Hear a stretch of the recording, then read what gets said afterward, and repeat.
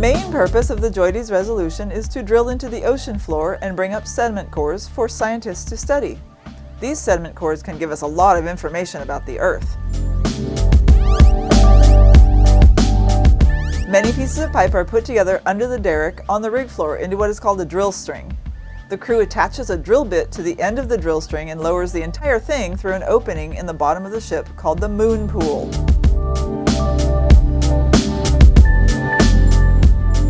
Once the drill string reaches the ocean floor, coring begins. A long cylinder of plastic called a core barrel is lowered through the drill string, and the sediment cores are collected inside it as the drill string rotates.